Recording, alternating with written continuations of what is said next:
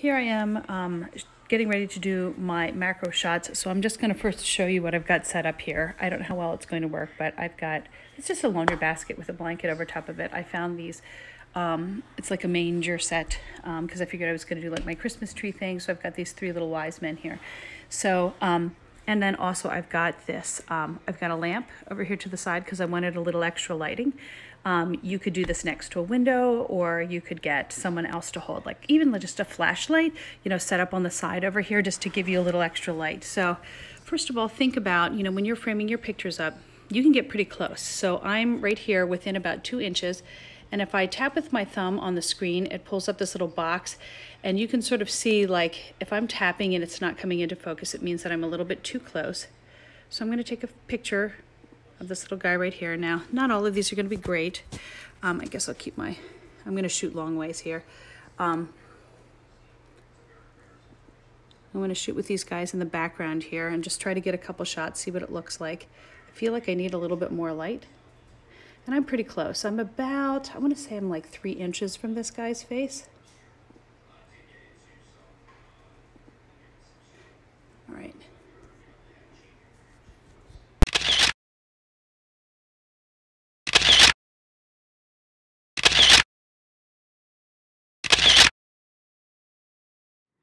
What I've decided to do is turn off some of the lights that are next to me and just really get in here very close and start focusing in on like individual ornaments. So I don't know that these are going to be the greatest shots, but as you're getting in close, I'm about 3 inches away, and then find your area of focus. Let's focus in on that bird's face and then tap there.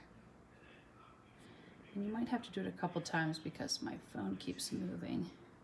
So same thing here, like if you're going to focus in on, say, the light reflecting off of this icicle. Make sure you tap to find focus. I'm going to try to get in a little bit closer.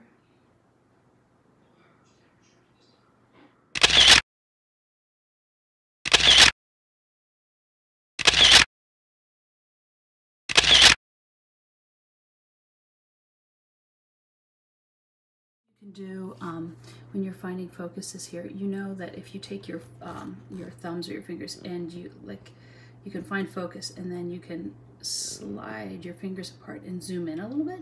You can do that. I wouldn't go too far with it because then it becomes a little confusing, but it does allow you to get in a little closer than you normally would. This is just an upside down cupcake wrapper. So, there's the picture. There's my Christmas photos.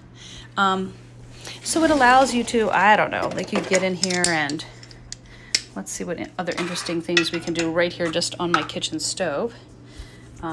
Here's a garlic press. So if you wanted to like make mechanical looking pictures out of different things and get real close and do some macro shots.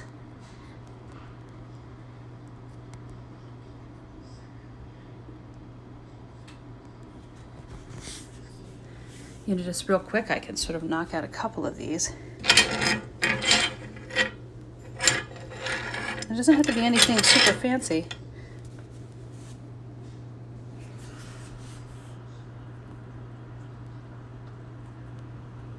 Now you've got to watch. You can sort of see how this is starting to get a little grainy because I'm in so close on it. But it allows you to get real up close and get some of those macro shots that we're talking about, because you want to focus in on the elements of design. I'm thinking I'm going to probably do texture for mine. I don't know. So, experiment, get in real nice and close with some things. Bet you don't know what that is.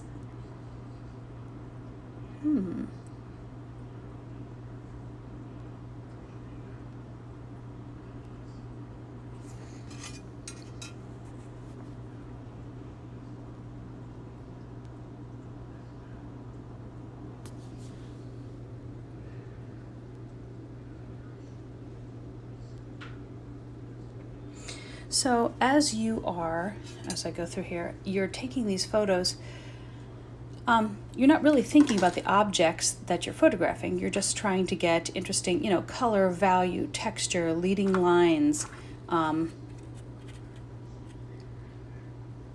So maybe my theme is things I find in the kitchen.